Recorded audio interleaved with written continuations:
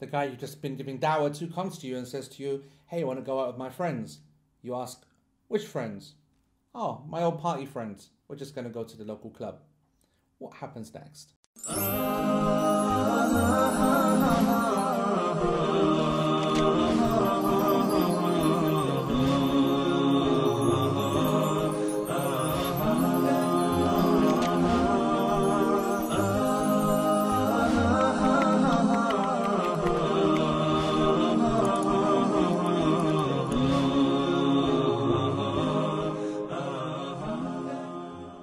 Bismillah ar-Rahman ar-Rahim, alhamdulillah, wa salatu wa salamu ala rasulillah, assalamu alaikum wa rahmatullahi wa barakatuh. So this is actually something which I think not just new Muslims will need and can relate to, but many obviously existing practicing Muslims can, or reborn Muslims, those who just start practicing seriously, they can also relate to this as well.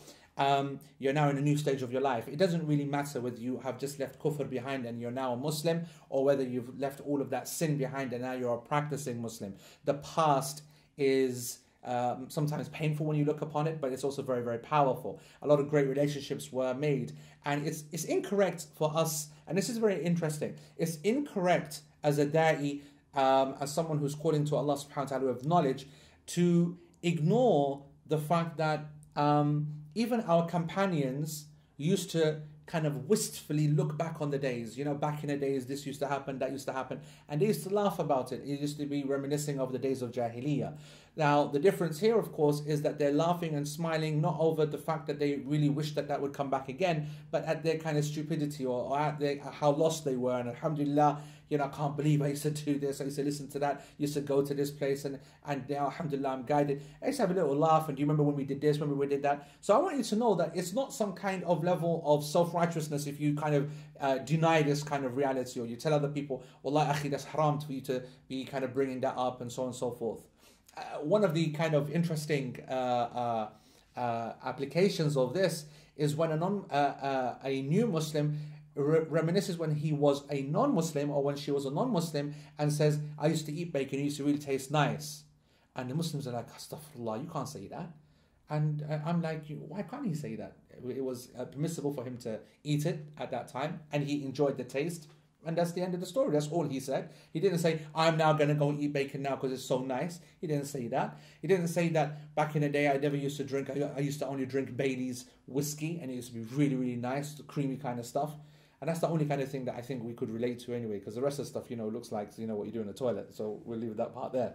So the issue is that, is reminiscing itself a problem? No. So I want you to know that obviously a person who's in front of you, they're a person, don't forget, a person is a combination of ideas, experiences, relationships, and so on. They're coming to you with a lot of history. Not all of it is baggage, because the word baggage is what we kind of use to describe the negative aspects of history. There are people there that have had relationships with people who are really loyal friends. They're non-Muslims, and so on and so forth. There are family members out there that they had good relationships with, and there are family members out there that they had bad relationships with. So what we want to try and just try to understand in this little episode is, what are the parameters that we need to understand? What are the guidelines that we need to stick to when it comes to our interaction with old friends, our old company, colleagues, work colleagues, the girls that we used to know back in the day, or if it's a new Muslimah, then the guys that she used to hang with, and family members, and so on. First of all, I just want to make something very, very clear. As we all know anyway, but again, the Prophet ﷺ emphasized that a person is upon the religion of their companion. This hadith is an authentic hadith, and it basically is saying that peer pressure is every single pressure. The reality is that you will follow your best friend. You will follow your crew. It doesn't matter whether you like it, believe in it, are against it, but if enough voices, enough people, or enough people of significance to you, or anyone that you love goes that way, then you will go that way too. And so it's very important to understand the power of your friends. Don't think for any second that actually these are people that I can be relaxed with. I don't need to worry too much about them. They can't have a very significant effect upon me. And so it's very important to understand the power of your companion, your friend, your colleague, your old girlfriend, your old boyfriend, your old lover. It doesn't matter who that person is. Once they have achieved a status with you and reached a position in your heart, then they'll always be able to have an influence upon you. Now, I'm not telling you to become super paranoid and stay away from every single person, and every single person is a devil and they're going to lead you to hell and so on and so forth. But you need to not be under any kind of illusion about the power of your company. That's why the Prophet ﷺ made it connected with the deen. He said the person is upon al-mar, yani a man, a person is upon the deen of their companion. They are going to take them so seriously that they will actually take their deen. In fact, I can tell you horror stories when in our position of ifta, giving rulings to people who come to us and so on. I remember a number of cases, not just a one-off, of sisters who have fallen for a work colleague, a non-Muslim male, often is the case, and the fact that they've fallen in love with them is so powerful and so strong, and obviously the parents are not having any of it. They're like, you want to behave, and they're kicking them out or whatever, and they're like so freaked out by that. They said, well, you know what? I've not only disowned you, I disowned my religion as well. I disown my religion. And I remember speaking to one sister who said, I don't want to remain Muslim if it's going to keep me away from my boyfriend, so and so. So I want you to understand that really when a person reaches that position with you, they are super powerful. They can make you change every single thing that you have, every opinion, every idea, even your deen. And so how do we interact with this reality? You know that with that power, you go and spend time with them. They're going to then stop you spending time with the believers. They're going to keep you away from the masjid. They're going to keep you away from beneficial knowledge, from you learning, from you keeping a good and wholesome environment. Of course, this is being very general. This is almost a stereotype. It's not the case that every single person out there is like that. But to be honest, the majority of your previous your colleagues and your family and your friends, they live a different type of life. They are different to you in the way that they have their certain customs, their values. They like to go out, they like to drink, they like to socialize, they like to do things which are not permissible for you anymore. So it's quite natural for us to feel wary of our friends and to be cautious of this company. And so therefore I want to say to you that it is Islamically ordained. It is an actual requirement to and I could actually sell this as not even within an Islamic paradigm. I can say that even from the secrets of success of successful people and all these kind of life coaches and all these big kind of people that are that train successful people and very wealthy people and powerful people, they tell them the same thing. Get rid of the noise. Get rid of those that are people who are distracting you. Those people who are not pushing you to become bigger and better and so on. So this is something which non-Muslims fully understand. So as a Muslim, you should of course apply it min bab al-awla, and it's more deserving for you to be more cautious about your religion and your identity and about your deen, and making sure that you are not taken away. So for example, if you go out with your friends into a certain scenario where they're organizing the event, they're in control, then you are not going to have a say where you go, where they're drinking, who they're meeting, and so on and so forth. So you would step back from that. You would make your apologies. And making the apologies can be of two types. You either see yourself as very confident, very strong, and you come out and say, listen guys, I tell you straight up, this is me, this is who I am, and I'm not that kind of guy anymore, and I'm not down for these kind of things, and I'm not really into that. And that's a confident guy and a confident person who can pull it off. There's another type, of course, that doesn't feel that level of confidence. And so therefore they start making excuses. Oh, I've got something to do that night. Oh, I've got to go out that night. Oh, I've got to help my mum that night. And that's something which is allowed for that person to say in order to stave off the greater harm, because they don't feel the confidence to say it there and then.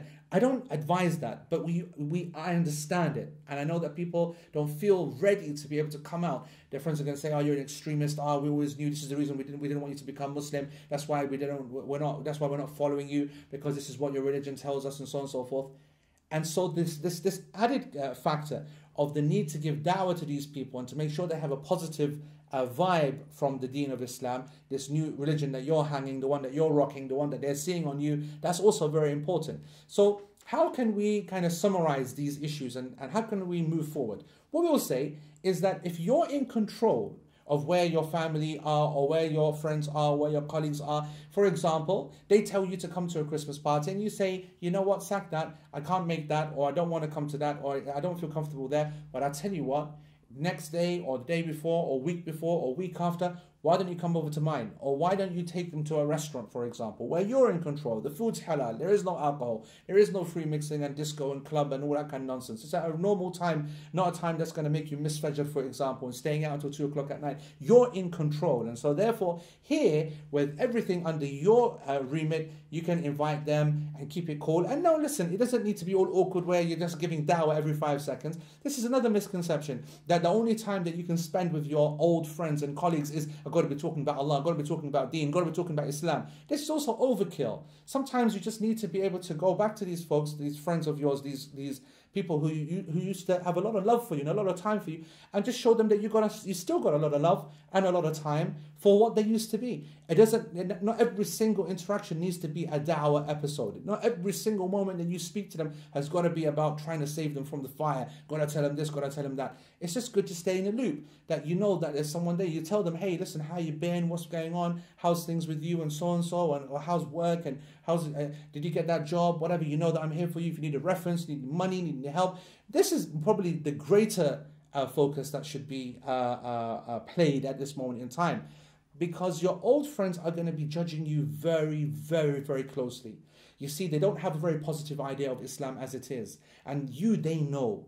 And when they see you change, then they'll say for certain this religion is a problem, or this is a evil religion, all this kind of nonsense which they read in the papers. They'll be very, very clear on that. So you've got a great role to be very tactful and not thrust it in their face, not cut them off completely. So they say, you see, these extremists, that's exactly what the problem is. They're born here, they grow up with us, and everything's absolutely fine. Suddenly they become serious in the religion, and they start cutting everyone off.